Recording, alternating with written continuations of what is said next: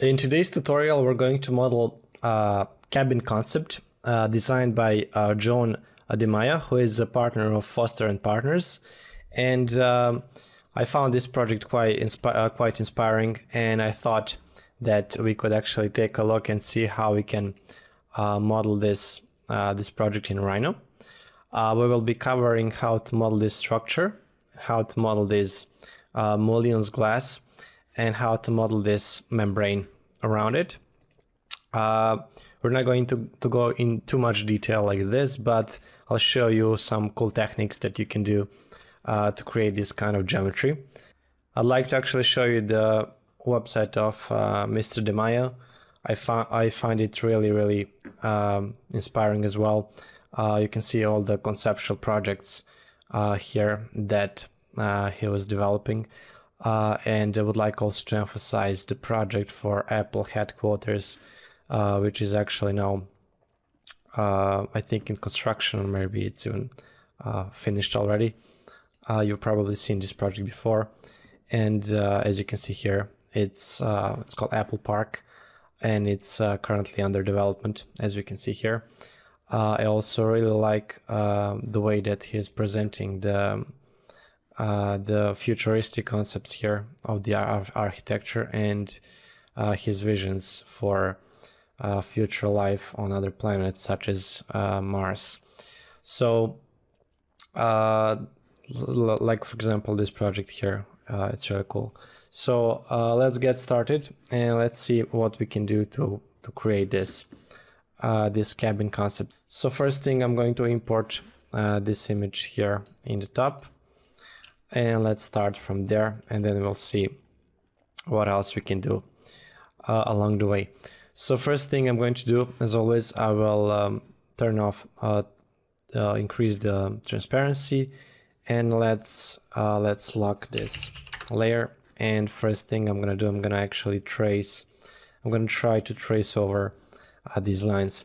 First thing, I will actually use the polyline, and I will find like which direction I want to lock, for example here. Then I will press a tab key. Tab key will lock this direction, and you can see here that it's not perfectly aligned, so I'll press tab again, and now I will get a different result here. And let's do the mirror now. This should be mirror on both sides, and let's see if we can slightly modify this guy to get it right there. And let's do the one line on the bottom, like this. All right, so now I'm going to extend these guys. And now I'm gonna use this option here. It's called circle tangent to 3 curves. I'm gonna click here, and I'm gonna bring it up to get that fillet nice and smooth. And now let's do that, the same thing to the other side as well. And I'm going to mirror this because we know that this should be the same filleting. And let's do trim. I'm not gonna trim everything except the inner parts. And now let's join these guys like so. And now we have actually that main area. Now let's see if we can do the offset somehow here in a quick way. The way to do it is you hold Alt and Shift, and you will see that we'll be getting this kind of offsetting, which is going to be also the copy command. However, we actually need a little bit of different filleting here. So what we're going to do, we're going to actually explode this guy, and let's delete these sections, and let's bring this guy down like so, and let's do fillet, and let's do 0 here so that we get these corners, and here on top. And now we're going to use the same option as before, circle tangent to 3 curves. Let's click here, and then right there, and one more time in this area here. There it is. Let's do the mirroring, and let's do the trimming just we did before. And once we have these guys, now we can actually start, like, let's join it, and let's go to perspective, and let's see what we can do more with this. So I'm gonna basically copy this guy. We're not gonna need it anymore. Let's do 90, and let's bring this to the 0 coordinate like this, and I will just approximately try to see what's the actual length of this geometry. So let me check. So first thing that you can see here is that this first element is actually a little bit like it has actually the surface is going inward, like here you can see here the seams. So this means that we need to actually extrude this. So this will go a little bit something like this,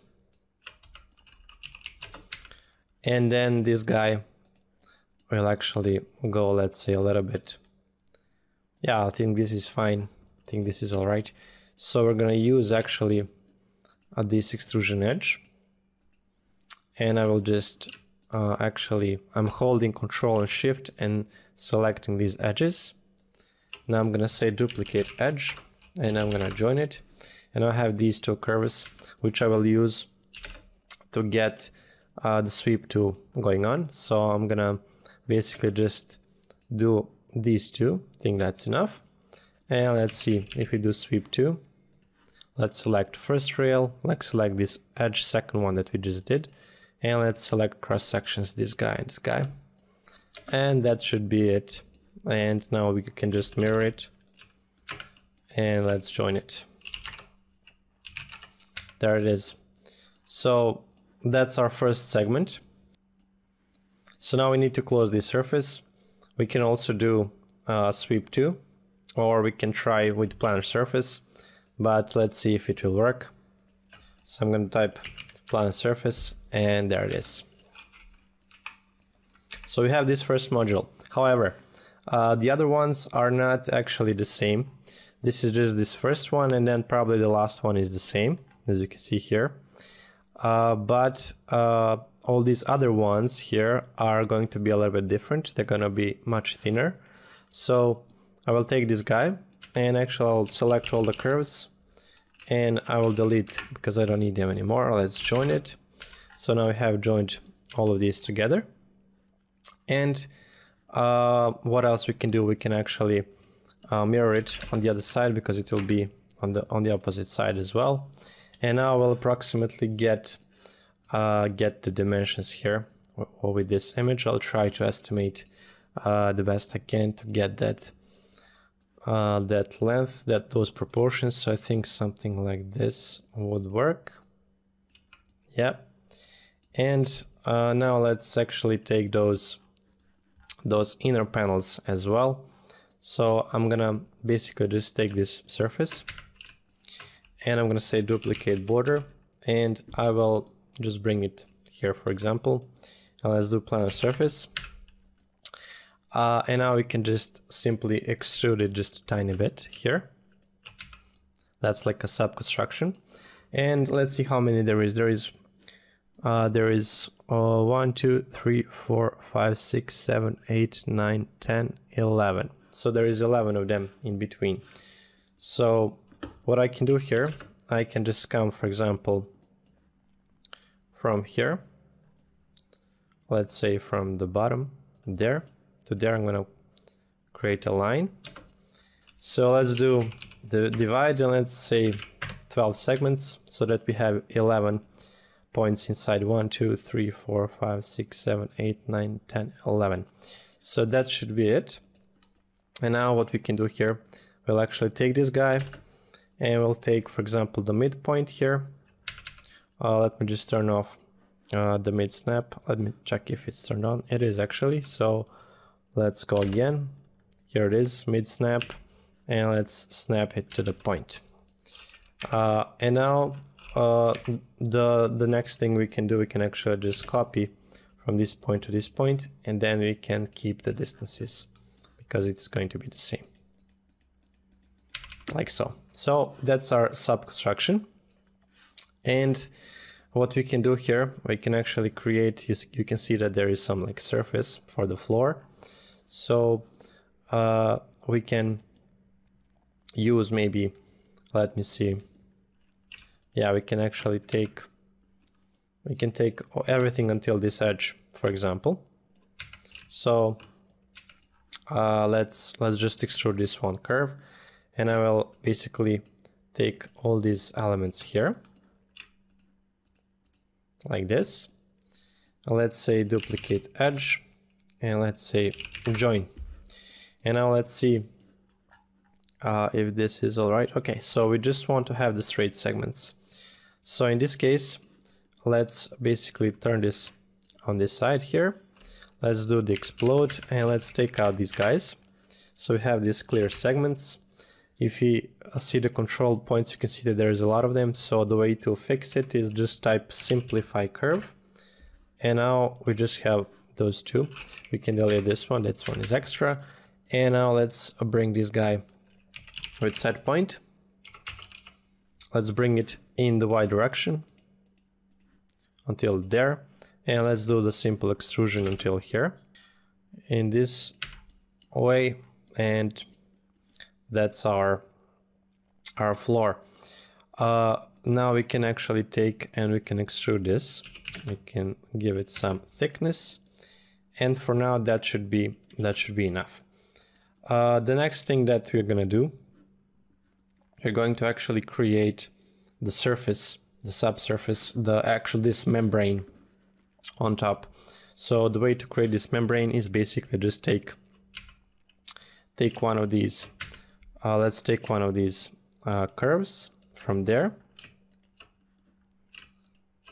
and let's say duplicate edge. I'm gonna do extrude curve. Let's come until here, and now we have basically this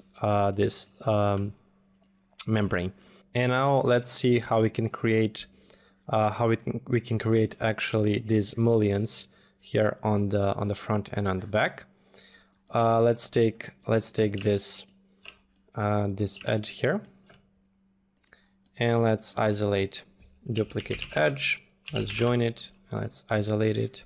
So we just have this guy to work with. And now let's go to the front view, and let's see how many of these divisions there are. So I'm gonna approximately count them. So let's say that there is like 12 divisions, for example. 12 divisions here. So let's put the number of segments 13. And here in this direction, I think there is something like 9. So let's divide this 10 segments. And now what we can do, we can just take a simple line, and we can bring this guy here. And let's do the copying.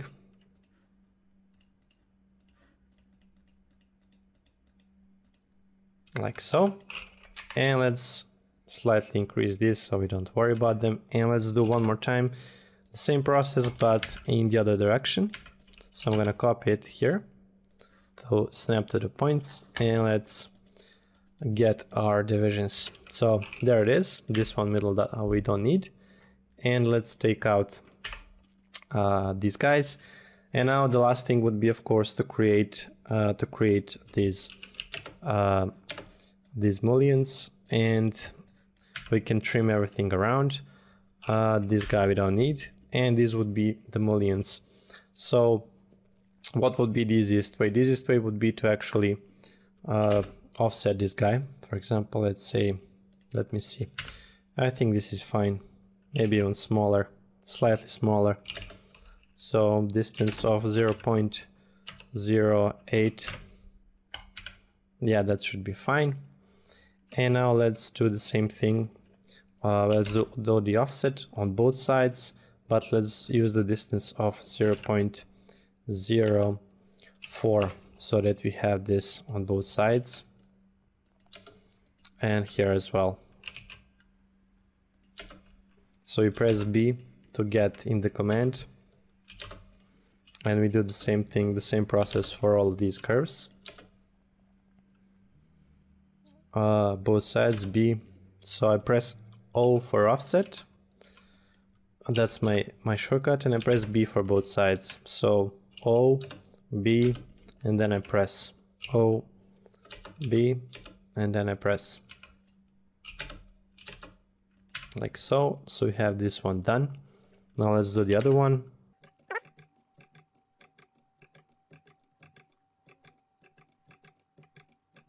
And there it is. So now you're probably wondering, okay, so what we're gonna do with all this mess because there's too many lines? What's the easiest way to actually have this geometry ready? And the answer is curve boolean option. So I select curve boolean and I just click inside of these spaces here. And this will actually allow me to just get the overall line for this geometry. Maybe you're wondering, okay, but there's too many of them. Am I supposed to click like this like all my life? So the answer is it depends. If the geometry is very, very complex, then you would probably use some different approach. But in this case, I chose to do like this. But another way you can actually get these mullions to work for you is, of course, to use the grasshopper and use the curves. And the last option would be to just use the initial lines and then use the pipe option to create the thickness. And that would be also possible. So now I'm going to select this guy. And I'm gonna so what I did here, I selected the things that I need, and now I'm gonna invert the selection, and I will delete it. So I'm only left with what I need here, and now I'm gonna just say apply on the surface, and I get my surface here. Easy as that. So that's going to be my mullions, and of course let's give it some thickness, something like this. And in this case, I'm not gonna create the glass because this will be like a transparent model, but that would be the process. And now let's use the mirror, and let's actually mirror this on the other side, or we can also copy. Doesn't matter really. So let's do it like this.